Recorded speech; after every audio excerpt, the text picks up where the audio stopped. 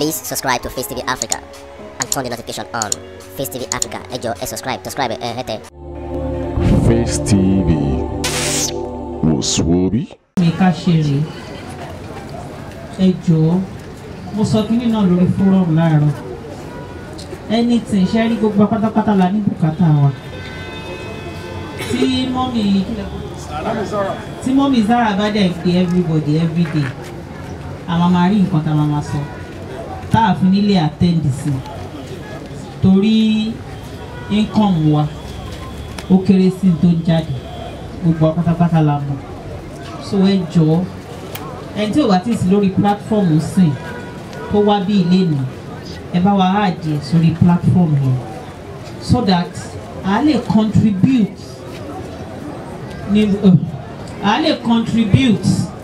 ṣé nǹkan tí mo sọ ti yé yín. Mọ́mì Zara a lè bẹ̀rẹ̀ sí ní ìtajà, ṣé nǹkan tí mo sọ ti àbí any business tó bá wù wọ́n. Torí Zara ò ní pẹ́ bẹ̀rẹ̀ school, ọmọ ọdún méjì lọ́mọ bẹ̀rẹ̀ school báyìí, wọ́n á dẹ̀ sanwó school de kí náà wá pé private school náà lọ, èmi àti yín ò ní bá wọn san o. Ṣé nǹkan tí mo sọ ti yé yín 40 days ṣẹ́tẹ̀ ní 40 days 8 days whatever days yẹn bẹ́ẹ̀ tẹ́ ṣètò ọmọ bẹ́ẹ̀ tẹ́ òkú Osmond anywhere tó bá rùn pa àwọn tó bá wà ń bẹ̀ wọ́n á lọ gbé sínú kòtò. Ọmọ yẹn ní kẹ́ ẹ jẹ́ ká jọ Dubai, ọmọ yẹn gangan ní kókó báyìí. God bless everybody.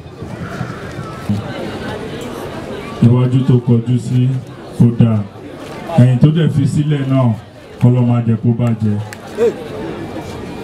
Nínú gúrùpù tán create, mo mọ̀ pé bíi 2+ ní group máa ń contain, but wọ́n sì lè ṣí another group náà tó jẹ́ pé gbogbo wa máa communicate. Mo gbọ́ nǹkan tí ọ̀pọ̀ èrò sọ, but bẹ́ẹ̀ ṣe wò mí mi ò fi bẹ́ẹ̀ ni o kíní yẹn ó jẹ́ nǹkan tó ó ti dàrú. In fact Ọ̀yọ́ ni a ti wá síbí báyìí torí ó dàbí pé ọ̀la ni a máa ṣe òkú ti dájú wa náà, so mo ní lè sí bẹ́ẹ̀ ìyẹn ní ọ̀la. But ìtò ṣe kókó jù ni pé mo fẹ́ raise ọ̀rọ̀ yẹn, but ìgbà táǹtì Ronke àti ẹnìkan bóyá Wùmí torí ọlá àbí Kẹ́mi Taofik náà sọ̀rọ̀ yẹn pé okay kò nídìí pa à ń fẹ̀sẹ̀ ara wa síta, kò nídìí, àwọn èèyàn ti ṣe lot, wọ́n ti dúró. But èmi mọ̀ pé Osmond bá ṣe jọjọ́ rẹ̀ kò níbi kankan, kò lẹ́yìn Ọlọ́run. But ká yin gbogbo àwọn marketers àti especially Olasco tó dúró ti láti di years tó ti sick, everybody now try, but ìyẹn kọ́ la fẹ́ máa sọ ó ti lọ. Mo mọ̀ pé tó bá di àárín ara wa kí má wulẹ̀ máa fọ́nù níta, torí pé àwọn èèyàn ti sọ̀rọ̀ pé bó ṣe kú yẹn sìn anybody ò ní yà sí, which is true. Ẹ wá má jà ṣe bẹ́ẹ̀ torí tọ́lọ́run, ká rò pé ìjọ kan gbogbo àyè náà à ń lọ jẹ́ ìṣẹ́ wa fọ́lọ́run. Ẹ jọ̀ọ́ nítorí Ọlọ́run, even kádà 20,000 bá ti Ronke ṣe sọ kò ká nǹkan tó wà nílẹ̀, but at least even kò jẹ́ lé la lè kọ́ fún Osmond ó tó bẹ́ẹ̀ ojú bẹ́ẹ̀ lọ.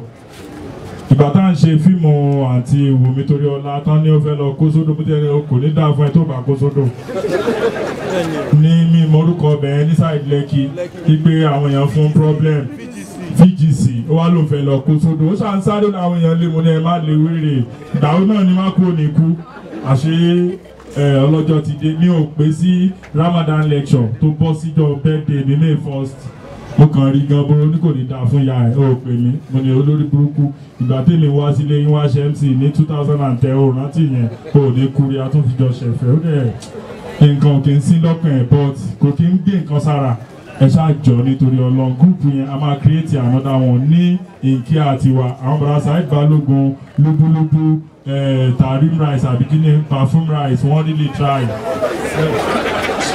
Ẹ má bínú designer rice Mr. Wale wàhálà ẹ̀ wọ́n really try kó fún ẹ̀, wàhálà ẹ̀ wọ́n try. Ẹ má jẹ́ kó rẹwà, ẹ má jẹ́ kó sú wa díẹ̀ òtò ìwọ̀nba tá a bá dẹ̀ ṣe wàhálà ṣe forí ara wa ni.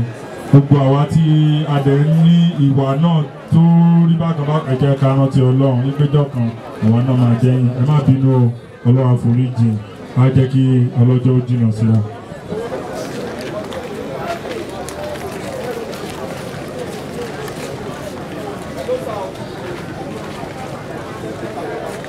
Ẹ kúrò lọ.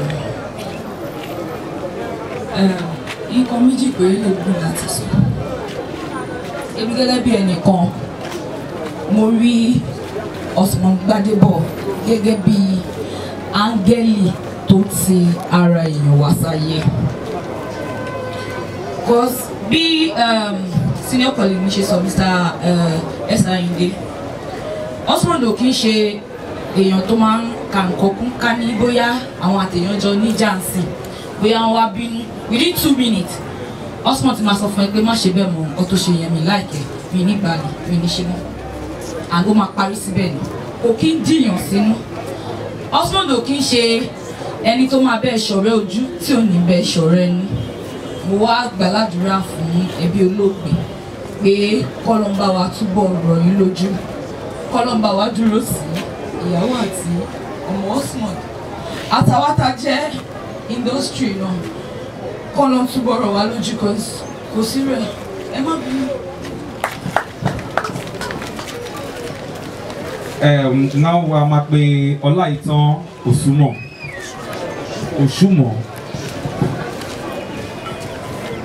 Good evening, everyone.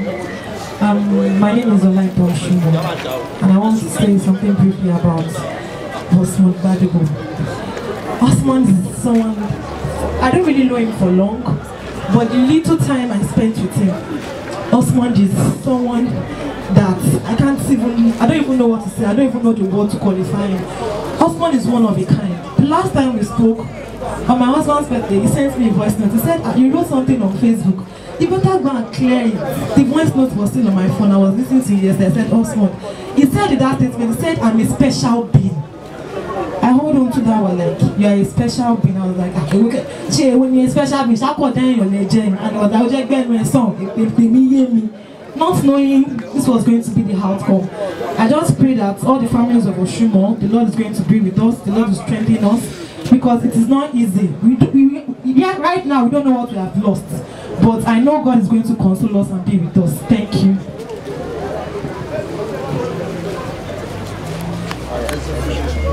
Presentation.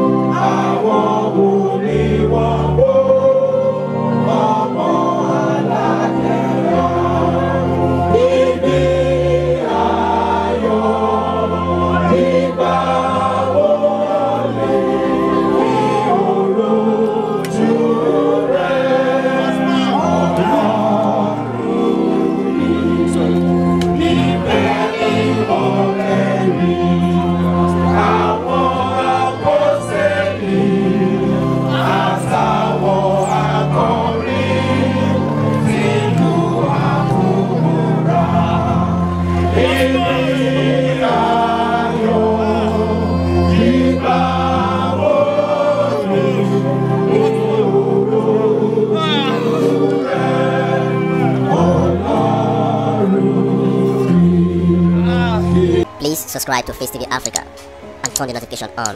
Face TV Africa, subscribe, Face TV was Swoby.